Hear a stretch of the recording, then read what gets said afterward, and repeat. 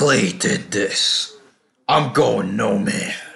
Fog Entertainment back again with another video, and we are looking at episode 9 of season 2, and just basically around that period. And we're talking today about, was Jax right to suspect Clay of arson? Of course, we've just included a picture of when the clubhouse blew up, but there wasn't actually an image of Cara blowing up. Of course, we had just to paint the picture. We did have Sobel basically ordering Weston to go in. Weston, a few hitmen, a henchman, sorry. You've also got the likes of Darby's in there. They beat up Darby. Chucky's privy to this. We see basically Chucky's point of view of where he was at that time. They go in, they burn Cara down, pouring gas everywhere with the wee gas canisters, and then by the morning the firefighters have put it out. Jax arrives at the end of the episode with, I believe it's Half Sack, Happy, and Bobby. He's like, tell Quinn, I want to transfer. I'm going nomad. Great ending to an episode, leaves you on such a cliffhanger.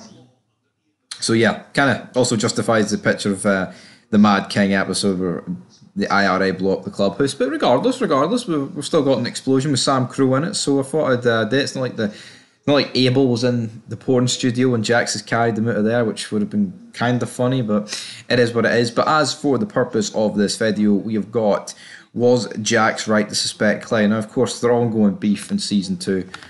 There's not much the two wouldn't do to each other, but hurt the club. I mean, Clay's greediness always hurt the club, but not at this point of the show, in my opinion. Because, yeah, even though he says to Jax and basically Bobby that porn's dirty and he wants out of it, would he go to such lengths to actually burn down something in their own backyard just to get themselves out of it? Jax saying, oh, you need a vote. You need a vote. A majority vote to turn to get rid of porn. And the guys want no chance of doing it.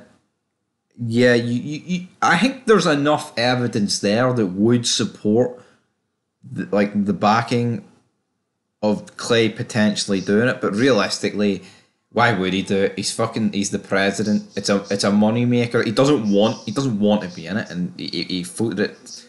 He wanted a vote to get pulled out of the business, but at the end of the day, would he go to such lengths to burn it down? No, I think it's stupid.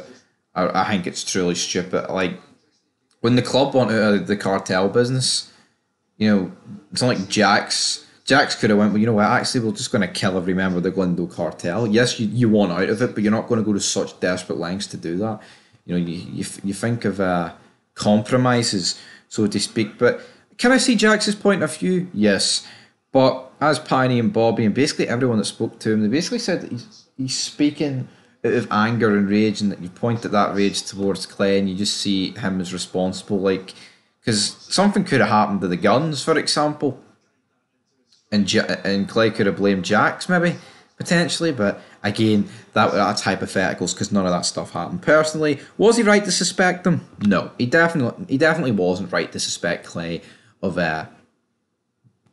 blowing up Cara. But at the end of the day, can I see Jackie Boy's point? Yes, but it was hate talking, brother, and hate's a bad weapon. But anyway, that was it for Fog Entertainment.